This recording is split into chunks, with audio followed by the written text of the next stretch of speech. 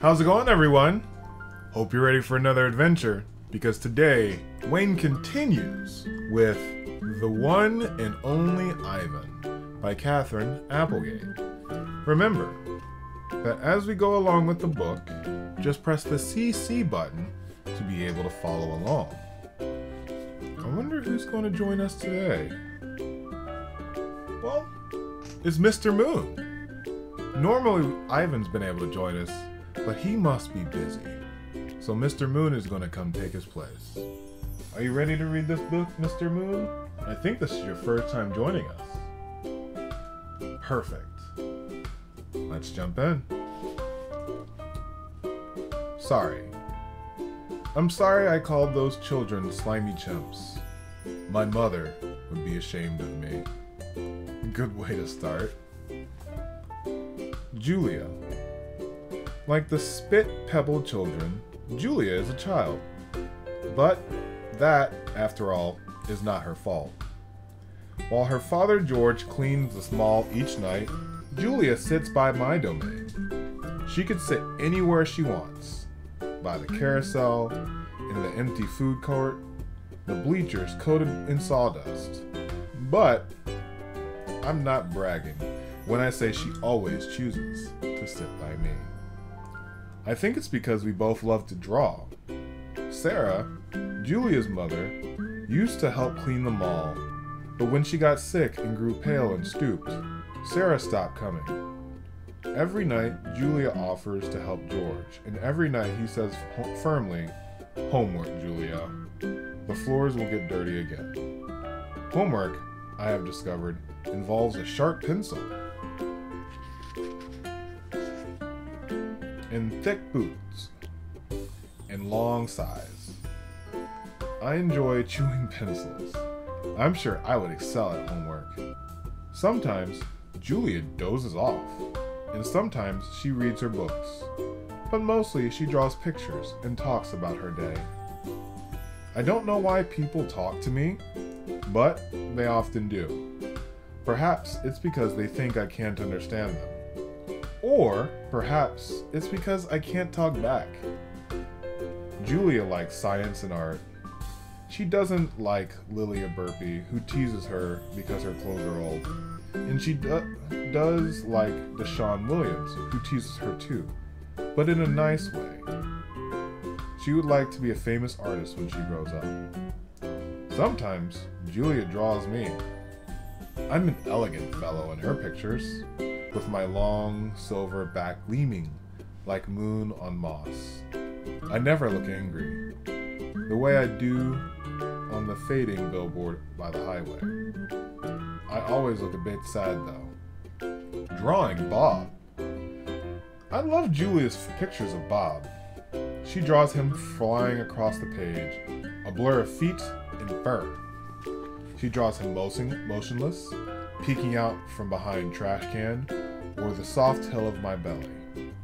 Sometimes in her drawings, Julia gives Bob's wings, or a lion's mane.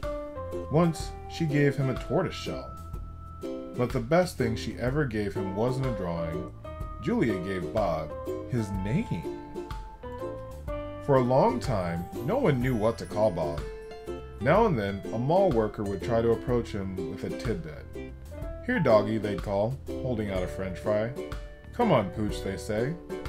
"How about a piece of sandwich?" But he will always vanish into the shadows before anyone could get close.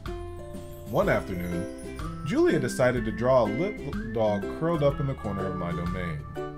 First, she watched him for a long time, chewing on her thumbnail. I could tell she was looking at him the way an artist looks at the world when she's trying to understand it. Finally, she grabbed her pencil and set to work. When she finished, she held up the page. Under the picture, there were 3 bold, confident marks, circled in black. I was pretty certain it was a word, even though I couldn't read it. Julia's father peered over her shoulder. "That's him exactly," he said, nodding. He pointed to the circle marks. "I didn't realize his name was Bob," he said. "Me either," said Julia as she smiled. "I had to draw him first." Bob and Julia. Bob will not let humans touch him. He says their scent upsets his digestion. But every now and then, I see him sitting at Julia's feet. Her fingers move gently just behind his right ear. Mack. Usually, Mack leaves after the last show, but tonight he's in his office working late. When he's done, he stops by my domain and stares at me for a long time while he drinks from a brown bottle. George joins him, broom in hand, and Mack says the same thing he always says. How about that game last night? And business has been slow, but it'll get better, you'll see. And don't forget to empty the trash. Matt glances over at the picture Julia is drawing. What are you making, he asks. It's for my mom, says Julia. It's a flying dog. She holds up her drawing, eyeing it critically. She likes airplanes and dogs.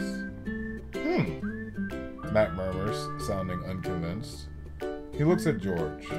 How's the wife doing anyway? About the same, George says. She has good days and bad days. Yeah, don't we all, Mac says. Mac starts to leave, then pauses. He reaches into his pocket, pulls out a crumpled green bill, and presses it into George's hand. Here, Mac says with a shrug. Buy the kids some more crayons. Mac is already out the door before George can yell, Thanks! Stella, I say after Julia and her father go home, I can't sleep. Of course you can't, she says. You are the king of sleepers. Shh. Bob says from his perch on my belly, I'm dreaming of chili fries. I'm tired, I say, but I'm not sleepy. What are you tired of? Stella asks. I think for a while. It's hard to put into words. Gorillas are not complainers.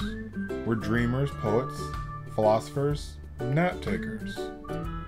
I don't know exactly. I kick at the tire swing. I think I may be a little tired of my domain.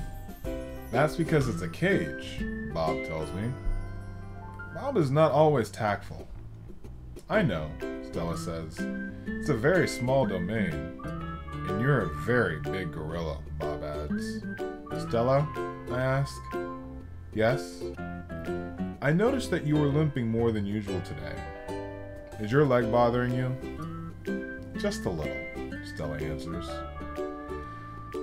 I sigh. Bob resettles, his ears flick. He drools a bit, but I don't mind. I'm used to it. Try eating something, Stella says. That always makes you happy. I eat an old brown carrot. Doesn't help. But I don't tell Stella. She needs to sleep. You could try remembering a good day, Stella suggested. That's what I do when I can't sleep. Stella remembers every moment since she was born. Every scent, every sunset, every slight, and every victory. You know I can't remember much, I say. There's a difference, Stella says gently, between can't remember and won't remember. That's true, I admit. Not remembering can be difficult, but I've had a lot of time to work on it. Memories are precious, Stella adds. They help tell us who we are. Try remembering all your keepers. You always liked Carl, the one with the harmonica. Carl, yes. I remember how he gave me a coconut when I was still a juvenile. It took me all day to open it. I try to recall other keepers I've known. The humans who cleaned my domain, prepared my food, and sometimes kept me company. There was Juan who poured Pepsi into my waiting mouth, and Katrina who used to poke me with a broom when I was sleeping, and Ellen who sang, "How much is that monkey in the window?" With a sad smile, she scrubbed my bowl. And there was Gerald, who once brought me a box of fat, sweet strawberries. Gerald was my favorite keeper. I haven't had a real keeper in a long time. Max says he doesn't have money to pay for an 8 babysitter. These days, George cleans my cage and Mac is the one who feeds me. When I think about all the people who have taken care of me, mostly it's Mac I recall. Day in and day out, year after year after year. Mack, who bought me and raised me, and says I'm no longer cute. As this a silverback could ever be cute. Moonlight falls on the frozen carousel, on the silent popcorn stand, on the stall of leather belts that smell like long-gone cows. The heavy work of Stella's breathing sounds like the wind in the trees. I wait for sleep to find me. The beetle. Matt gives me a new black crayon and a fresh pile of paper. It's time to work again. I smell the crayon, roll it in my hands, press the sharp point against my paw. There's nothing I love more than a new crayon. I search my domain for something to draw. What is black? An old banana peel would work, but I haven't eaten them all. Knot tag is brown. My little pool is blue. The yogurt raisin I'm saving for this afternoon is white, at least on the outside. Something moves in the corner. I have a visitor. A shiny beetle has stopped by. Bugs often wander through my domain on their way to somewhere else. Hello, beetle, I say. He freezes, silent. Bugs never want to chat. The beetle's an attractive bug, with a body like glossy nut. He's black as a starless night. That's it. I'll draw him. It's hard, making a picture of something new. I don't get the chance to do that often. But I try. I look at the beetle, who's being kind enough not to move, then back at my paper. I draw his body, his legs, his antenna, his sour expression. I'm lucky the beetle stays still all day. Usually bugs don't linger when they visit. I'm beginning to wonder if he's feeling alright. Bob, who's been known to munch on bugs from time to time, offers to eat him. I tell Bob that won't be necessary. I'm just finishing my last picture when Mack returns. George and Julia are with him. Mack enters my domain and picks up a drawing. What the heck is this, he asks. Beats me what Ivan thinks he's drawing. That's a picture of nothing, a big black nothing. Julia stands outside my domain. Can I see? She asks. Mack holds up my picture to the window. Julia tilts her head. She squeezes one eye shut. Then she opens her eye and scans my domain. I know, she exclaims. It's a beetle. See that beetle over there by Ivan's pool? Man, I sprayed this place for bug. Mack walks over to where the beetle is and lifts his foot. Before Mack can stop, the beetle skitters away, disappearing through a small crack. Mack turns back to my drawings. So you figure this is a beetle, huh? If you say so, kid. Oh, that's a beetle for sure, Julia says, smiling at me. I know a beetle when I see one.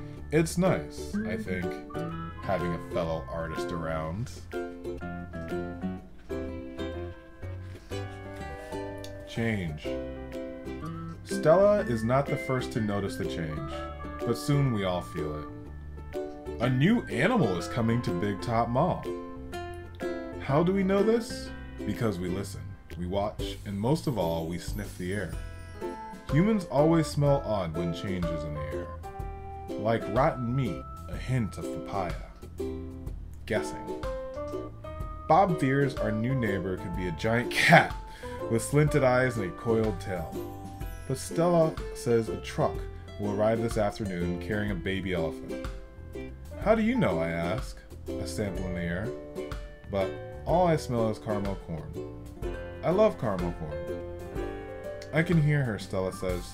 She's crying for her mother. I listen. I hear cars charging past. I hear the snore of the sun bears in their wire domain. But I don't hear any elephants. You're just hoping, I says. Stella closes her eyes softly. Not hoping. Not at all. And that is a great place to end part 3 of the one and only Ivan. thank you, Mr. Moon, for stopping by and enjoying this story with us. We'll see you on the next time. And we'll see you on the next time Wayne reads. Hope you had fun on this adventure. I'll catch you on the next one. Bye-bye!